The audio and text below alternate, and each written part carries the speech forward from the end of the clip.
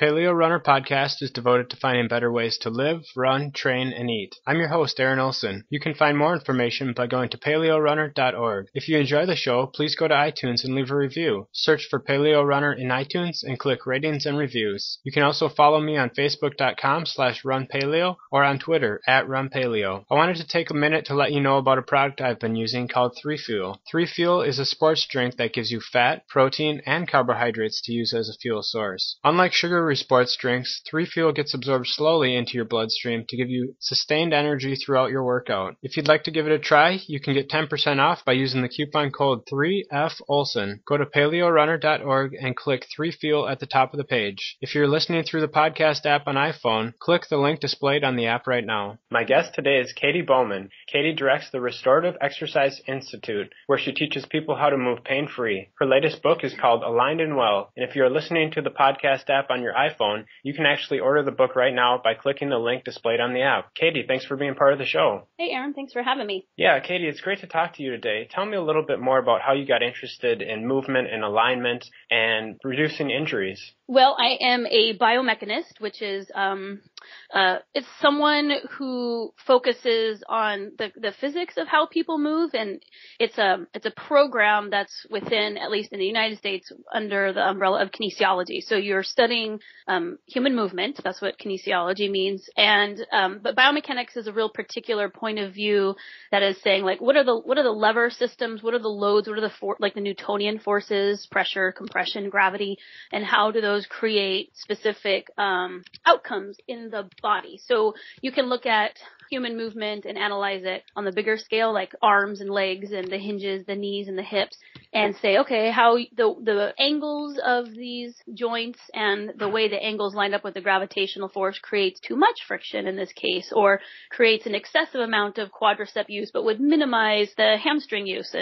And so physical therapists and biomechanical researchers are looking at what are the repetitive use patterns and the loads that are created through those patterns, and what kind of injuries come about when you use your body in a particular way. And then, if you do that for many, many years, you get a nice grid that helps you understand that how someone moves can be a predictor in the types of injuries that you get. So I was just always fascinated. As a personal trainer, when I did my undergraduate in biomechanics, I worked, just in the field working with people pursuing fitness or athletic endeavors. But because I was degreed and I was kind of specialized in injuries and levers, I got all the people who were broken, people who had already had ACL repairs or had bulging discs. And so I got to spend a lot of time doing my own sort of field work with this population, and having that biomechanical eye, I could really see what exercises, which correctives would help. And then I started to see maybe certain patterns of injury and like, oh, well, these other things would be helpful because you and the anthropometric dimensions that you have, right? So like say you have a long torso and shorter legs, or say you have really long arms.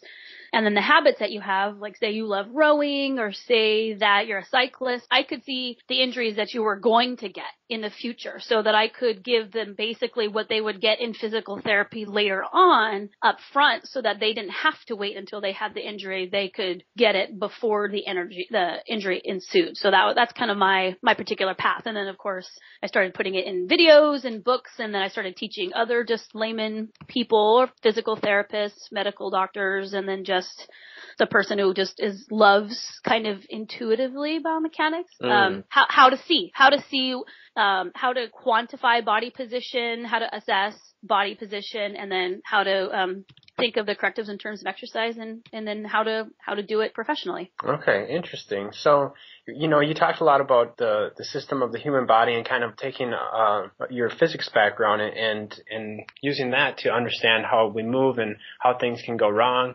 What do you think, the body's so complex, and like you take the human foot, which has a ton of different bones and tendons, can it really be just reduced to physics? Is that really, if you take physics, can you figure out why we get injured? Is it that simple? Well, it's not physics, it's biomechanics. So biomechanics is a different field than physics. And I think that might be the bigger issue, that people will apply basic physical principles to biological tissue, like rigid mechanics. Like, okay, here's this lever system and here's this lever system over here, and therefore or this is the force, and this is the injury rate. And that will give you a nice kind of window, because the physical laws are the same, but the body isn't a rigid body. So Newtonian physics don't really apply very well, because your body's flexible. Even something like a hard tissue, like a bone, is still flexible. So when you apply a force, like say, for example, your arm's all the way out and you're holding a kettlebell in your arm, if I was a physicist, I would say, okay, here's the length of your arms. I'd draw them out, and here is the mass of your arms, and here's the, I could create a whole free body diagram for it. But what that free body diagram can't account for is that the bone itself bends. Like, you have joint distortion, but you also have a bony deformation. And so it becomes a little bit more complicated when you're applying physics to a biological tissue. And so that's what biomechanics is. You have to have a really robust understanding of biology, and then you're going, okay, how does that bending of the arm, not the movement of the shoulder, not the deltoid contraction, not the basic stuff that you think of, as a personal trainer, but how does that bending of the bone stimulate the osteocyte inside the bone? And what kind of stress pattern do you get? And what kind of bone density increase or decrease do you get? And do you do it, though, at a frequency where a bone spur may develop? And then what about your fraction pattern? Like, it just gets deeper and deeper and deeper. And the answer is yes, biomechanics can give you quite a bit of understanding about how external forces create injuries, but you have to first reframe an injury in your mind to be some sort of cellular disruption. And that's all an injury is. An injury is a disruption to the way the cells are behaving. And then the more you understand how movement translates into cellular stimulation, which is a process called mechanotransduction. So the more you understand that, even if it's something like a plantar fasciitis, it's like, oh, I have inflamed fascia. Well, that's just a really large perspective. If you get down to the level of the cells, it's like, what is the rearrangement of the cells, and what sort of load conditions have you placed on them? And then things start to make a little bit more sense, and then changing load profiles becomes a little bit more easier to address. Okay. So can you tell me, I know towards the end there you were talking about how the cells, how that's actually how we get injured, and the load profiles that are put on the cells. Tell me a little bit more about your view of injuries and why we get injured in the first place. Well, I would say that most of the people listening to this podcast are all within the same culture that I am. Like, it's a tech-based culture, it's a commerce-based culture, it's a modern, we're not hunter-gatherers. So we all have grown up, wearing shoes and sitting most of the time, even all of you guys out there who are excellent exercisers, competitive athletes, comparatively speaking to populations that do not have their food available to them in a store, who has to physically expend quite a bit of energy to both gather and then cultivate the food that they're able to extract calories from. We're sedentary. We're extremely sedentary. So the load profiles are, in this culture, extremely lower than the biological requirements for maintaining the function of our tissues. And so we all have our own unique movement profile, right? Depending on the type of sport that you do, the activities that you had as a kid, what your home life was like, the shoes that you've worn, your anthropometric dimensions, which are your size and shape, as I mentioned before, how your parents moved. All of these things go into this big nebulous equation, and the output that's spit out on the other end is the shape of your body right now, both literal and metaphorical. So a lot of people say, oh, I'm in shape or I'm out of shape, meaning, my fitness level is up or down. But what I'm talking about is the literal shape of your body, the shapes of your bones and the densities of your bones, the type of collagen genetics that are expressed are all based on your load profile that you've done throughout your life. And the injury that you have is the difference between the way you have moved over your whole entire life and the way you would have moved had you grown up in a tech-free, convenience-free context, which means that you had to work for every single thing that you had. So you kind of mentioned that ancestral view, and that's something that we talk a lot about on this podcast, is that a lot of the things in our modern world are very convenient, but sometimes they can actually cause more problems than we realize. So you kind of, it sounds like, subscribe to that sort of mismatch hypothesis that, there are things that we're doing that might not be advantageous for us, and that could actually cause harm. Do you have any examples that you come to mind that some things that we use in the modern world that might actually be causing us injury? Well, I would say you could probably create an argument for anything that you use. It's, like I had mentioned before, shoes, chairs, toilets, cars, these are all things that reduce, in the easiest sense, they reduce the quantity of movement, right? You don't walk around. But like, say, a chair. If you didn't have a chair, think about all the loads that you would be placing on your knees and your hips getting up and down off the floor, 40 times a day. So people take those, joint configurations, like, okay, say you just sit on the floor and you just squat down, or say you get down and you sit cross-legged. Like, these are loads that your bodies would have done multiple times throughout the day, every single day of your life, that they have never done, or done to such a low number where it's less than 1% of the amount of time that you would have gotten. So what people do now is they try to go to yoga class, right? You try to recreate those loads in a real concentrated, like 1 hour, 3 times a week way, which is good. It's better than not doing it at all. But the way that mechanotransduction works is frequency and distribution of loads is just as important as the types of load profiles that you're creating. So it's kind of how I delineate between natural movement and natural movements with an S. So like, you can say, hey, a squat's a natural movement, so I'm going to squat. But if you do a squat like an exercise, like 20 times in a row, the outcome will still be different than if you just squat sprinkled throughout the day, each one a slightly different, nuanced squat. So it's very similar to the paleo nutritional point of view. And so I would say that you would definitely have to subscribe, or at least kind of follow the evolutionary model that the tissues that you have right now require the inputs that were around as you were evolving. Like, that would be the platform. And we've seen it in other animals in captivity. And so kind of like the diseases that we have, I'm working on the next big book that kind of explains this. And I try to call a lot of the stuff that we just have culturally the diseases of captivity, because they're just the load profiles that are created by a situation where movement and all sorts of movements are not required, and then also coupled with, unfortunately, high volumes of movement within a context of being sedentary the rest of the time. Okay. So, you talk a lot about alignment and getting the proper alignment. It sounds like when you mention that, is that about getting the bones in the right alignment, or moving them in the correct way, or getting your muscles in alignment? What does that actually mean? And how can we use that idea of alignment to help someone who, say, is dealing with a running injury? Well, yeah, I mean, the alignment is a multiple level phenomenon. I think most people confuse alignment with posture.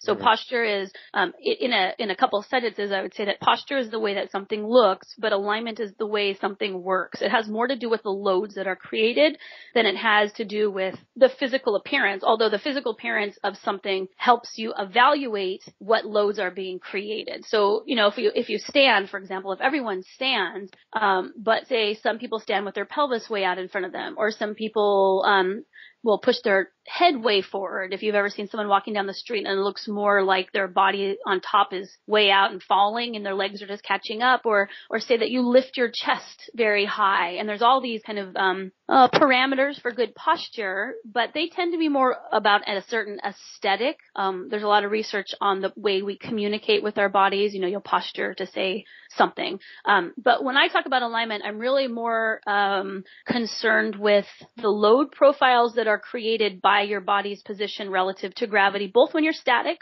when you're standing still, but also when you're moving. So, I mean, you go and take your car to the mechanic to fix your alignment. The mechanic isn't finding the nicest way to present your wheels, and it's not finding a single position to fix your wheels in. What your mechanic is doing is trying to find the weight distribution and the loads placed upon the tires by the axle through the weight of the car, also considering the driving conditions, so that you maximize all of the tissues, or in this case, it would be your materials of your car, so that you do not wear out one particular spot or material before everything else. I mean, everything has its kind of set wear point, but when you start wearing out one tire before another tire, when you're creating excessive wear and tear, and then, which translates for us as a consumer into like more dollars, like, oh, I got to replace my tire sooner than later, or my ball bearings on this side aren't working well, like, there's all of these forces that are being calculated, and that's what alignment means for movement as well. It's not about static positioning. However, if you're a runner, and you notice that you have, I don't know, like medial knee pain, right? So like, but it's only on one side, then what that does is it gives you insight that there's something happening within the way that you run, the form, if you will, where the loads placed on that knee are higher. And some injuries come with loads that are too low. So with biology, it's more complex because every tissue has its like optimal loading point. More is not better. Like you can't endlessly adapt to more. But also, like cars, underuse of a material also has breakdown properties. Or if you underuse, like for people who do cardio, if you understrain your cardiovascular system, specifically if you underuse muscles a lot, then the capillary beds within those areas have a decreased amount of capillaries. Your body will pull back the tissues because there's no point in keeping and nourishing capillaries that you don't use. And so you've got a whole lot of tissue that reduces in mass based on the way that you use it. So it's this biological point, very similar to when you're trying to balance an ecosystem, right? You want to introduce some animals because you want some output, but then those animals consume another animal. So now you got too low another animal, and then you got to bring in some other species. So trying to manage nature is, it's an endless pursuit. Like you can't manage nature. So that's why I'm a fan of, I think, the evolutionary perspective, because I think it's a very cocky perspective that you can somehow manage it, instead of just let it flourish in a certain situation. Okay. So you just mentioned that it's pretty difficult to manage a biological system. So let's just take an example. Say there's a runner and, back pain is a huge issue. How would you go about figuring out where that back pain is coming from and then helping that person get back into proper alignment so that they're not, it almost sounds, is it kind of like chiropractic where they feel like they have to get the bones back into alignment? You talked about how the pain someone might experience, but how would you go about helping someone in that situation? Well, I think what's different about the way that I work and the way that I teach people to work is I see alignment as, like I said, a multi-layered phenomenon. So there is absolutely a component of, hey, runner, we're going to do I want you to stand and I want you to put all your bodies on these points so that I can see where you have mobilities and where you don't. Alignment is like a grid that allows you to assess. It's not a grid or a plane that you have to move on indefinitely, but you can't quantify something unless you can objectively measure it, and so you have to use a grid to do so. So there's that phase of, okay, runner, you're going to come in and I want you to stand in your most relaxed position. Okay, look down at your feet. Do you see how this foot points off in this direction and this one goes off here? And let's look at the back of the knees, and can we see how your hamstring tendons are aligned differently on this one leg than the other leg? And let's look at the amount of hip extension that you have, and you see how you've got greater hip extension on one side than the other side, which means that when you move forward, all of your loads are not translating down to equal stimulation. And so, the classic way would be, hey, your left glute is not firing as much as your right glute. So let's build up your left glute by doing, more hip extension on the left side than the right side. And that's not really a perspective I take, because I think that people misunderstand muscle balance to mean making them equal. And my perspective is we want them to be used equally naturally. And you might have a problem with too much recruitment on one side. So to bring the other side up to be unnaturally high in recruitment is not really a long-term solution, nor is it a more natural solution. But so that being said, the structural alignment part is definitely something that we do. But the more important part that I could offer that runner would be, let's look at your behavioral alignment. So how much do you sat at work for 8 hours today, and you have no range of motion in your hips or your knees, and you go running for, 13 miles or 5 miles or whatever it is, and let's look at your feet. Your feet have no mobility. Like how do all of the other ways you spend your time also contribute to the injury that you have? So, it would be like also include recommendations for, you need to convert your sitting time into some standing worktation time, as well as you need to be sitting on the floor and get rid of, your comfy couch practice for at least 30 minutes every day, because the loads that you create loads 100% of the time, and you do not adapt to the thing that you do. Like, you're not adapting to your running bout any more than you're adapting to the 15-hour sitting bout that you did. Mm-hmm. Your tissue shape matches what you do most frequently, not what you do most enthusiastically. Okay. So you mentioned there possibly getting rid of your couch time, and I think a lot of people would have a hard time with that. I've heard that you've gotten rid of a lot of the furniture in your house. Is that true? It is true. There's a tour. You can see a tour of my house online. But yes, and just to clarify, I have plenty of furniture. I just don't have things to sit on. Like, there's tables and there's, art on the wall, and there's beds. There's no couch. There's no chairs. Our dining room table is just like most of the world uses, which is without chairs. Like, these are radical, I would say, to the American listener. Like, what are you, insane? But most of the world does not use a chair. This is not a radical. What's that? Is your dinner table, how is it, like at standing level then, or how does that work? It's sitting, just like most Asian like traditional tables. So Okay. It sits a foot off the floor, and it sits on a carpet, and we have cushions, and we just sit on them and eat on the ground, because I don't have time. Like, most people would say that the reason they don't eat better or move more is because they don't have time. Mm-hmm. They see doing things for their health as time consuming. Well, it does not take me any more time to sit on the floor to eat than it does to sit in a chair. Only I got, during my 20 minutes of sitting down on the floor, what people have to go to yoga class to get, or what people have to set outside of their lives to get. And that's a really huge point, is we are trying to get healthier without changing the behaviors that are in fact making us unhealthy. And that's just a mathematical equation that's never going to work out, ever. Mm-hmm. So what is the success like at your clinic? I mean, people come in, obviously you help a lot of people with injuries. Is it something that you can track, or, tell me about someone, a runner, say, or someone who's come in who has plantar fasciitis and gotten better. Is that something that you see often? Yeah, very, very common. I mean, as far as, like, it's hard to track, with people's pain sensation, it's really hard to quantify it on paper, or to prove it, where with our outcomes of osteoporosis are better, because we actually have DEXA, we have bone density scans before and after. So, like, those are better data collections for us. It's like, hey, I'm 60 and I had decreased bone mass in my lumbar spine, and it's increased. Same thing that goes with the femur or the ribs. So we've got good tracking that way, but there's plenty of people who come in with general stuff, like chronic back pain that maybe was undiagnosed specifically, like if it was bulging disc or whatever.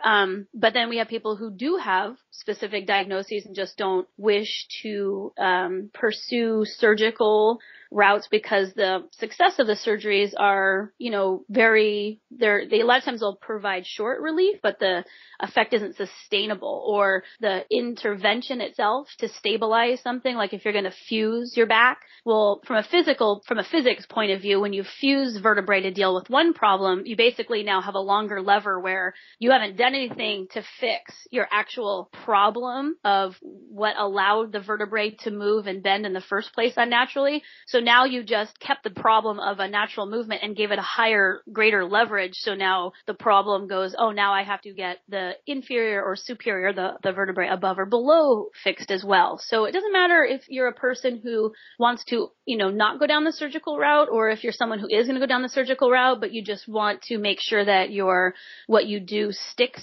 better. I think anyone could benefit incredibly from understanding how they work. Like, we start with super basic physics principles and levers, and then as people study more and more, they get more, we get more in depth.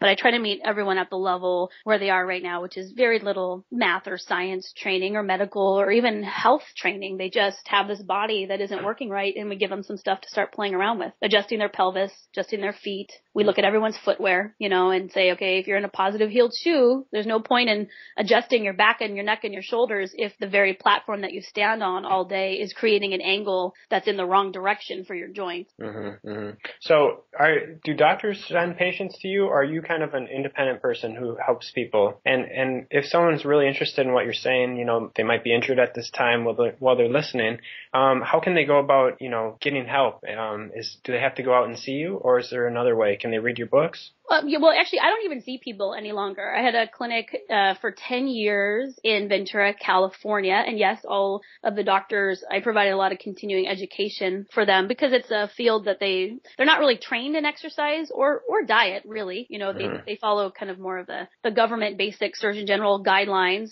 or the RD guidelines, which aren't necessarily the best, as, people I think are becoming more aware of, even though they might be the safest, about minimizing stuff. But yeah, we have a lot of referrals to the clinic. But now what I do is I just teach other health practitioners. So that's, if you're going to see somebody, you would go see someone who I've trained, and you can find someone local to you, or like via a Skype session. But really what I spend most of my time doing is writing books to help people do this themselves. Like you can keep going to a health practitioner to learn, like what exercise should I do or whatnot, but it's kind of like always having a chef. Like at a certain point, you have to learn how to cook for yourself. You have to understand how to select your own foods. And we give you real basic parameters to start with, kind of like in the food world, it's organic, fresh, unpackaged. Like there's all these really big categories that you can start consuming your food in that make a huge difference. So I kind of do the same thing with movement. Like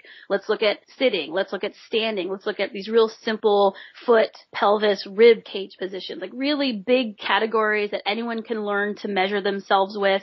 And most people get better by just understanding 3 or 4 super basic properties of position and movement, quantity and frequencies, in the same way that just small changes to your diet, get rid of abundant sugars, get rid of processed foods makes all the difference in the world. And then if you're a foodie, you start getting into, I got to soak my nuts before I eat my nuts. The same thing with movement. You start becoming more nuanced, a better consumer of movement education, because you're starting to see movement in a way that's as complex as how you see food.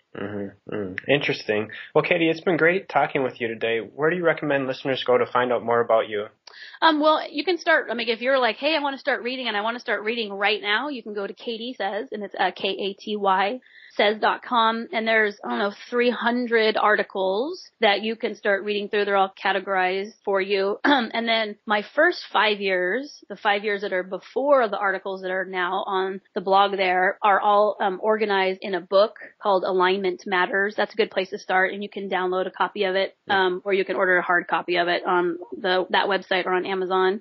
And that's the best place to start. There's also, if you go to Katy Says, it's like, I'm overwhelmed. Where do I start? That will tell you where to go. And then you can also go, the Institute is restorative.exercise.com, and there's a bunch of free classes that you can take. There's hours. There's probably 100 hours of free materials there. Like I'm kind of even over the, profiting. Like it's not a non-profit because I get paid to do what I do, but it's just about educating the public on something that I think is super essential. Awesome. Well, Katy, thanks again. It's been great talking with you today. Thanks, Aaron. Thanks for having me. I appreciate it. You've been listening to another episode of Paleo Runner Podcast. For more information, go to paleorunner.org. Thanks for listening.